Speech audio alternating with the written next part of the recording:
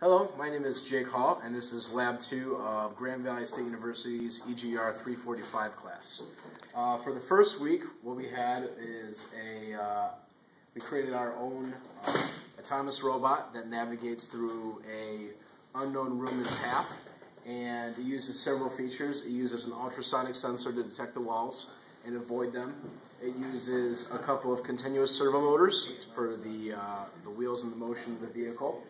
And then also we have a heat sensor in the front to detect the fire. And then finally a sound panel on the side to let us know and put off a siren when it detected that.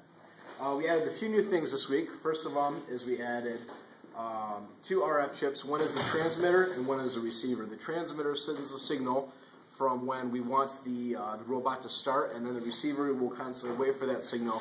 And once it receives it, the robot will then go off in that room and find the fire.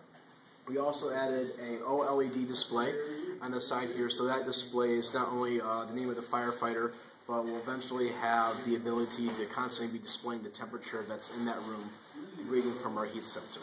And then finally is we're using a pink internet parallax net burner, and what that does is it will allow any user from anywhere over the web to automatically turn on the robot and search for a fire. So this can be used in applications for home safety, where you also can have on not only heat sensors but also carbon monoxide sensors to find out where all the toxins are coming from.